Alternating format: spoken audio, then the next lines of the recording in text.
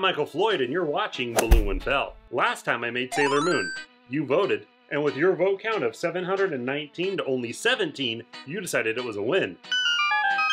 Even though it's a win, you guys pointed out that I forgot a few things, like her tiara and her butt bow. Thanks for keeping me honest. This week's challenge comes from Twitter, and I've been challenged to make a Dalek from Doctor Who. What is a Dalek?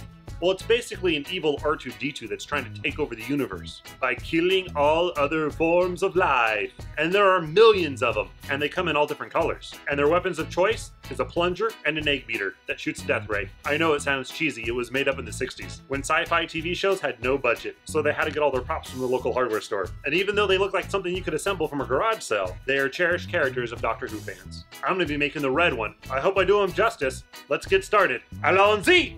The first thing I'm gonna make is the head. I'm gonna need a lot of bread. Hey, that rhymed.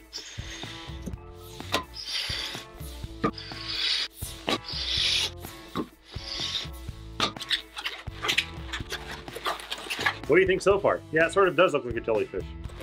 What about now? Yeah, now it sort of looks like an octopus. All right, I think I have enough of the head built so I can add on some detail now to make it look a little bit more like a Dalek.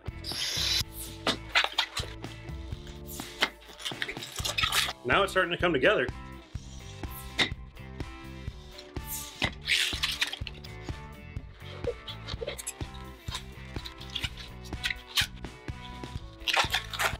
I can totally see it now, but I need the rest of them, which of course means more red.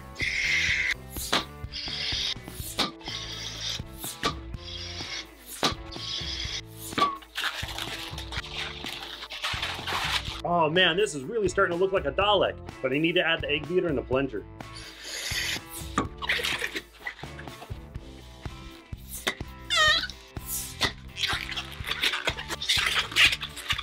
Got his plunger. That's really starting to look cool. And I have his egg beater. Oh wow. All right, that's looking pretty cool, but I gotta add like the black thing on the bottom.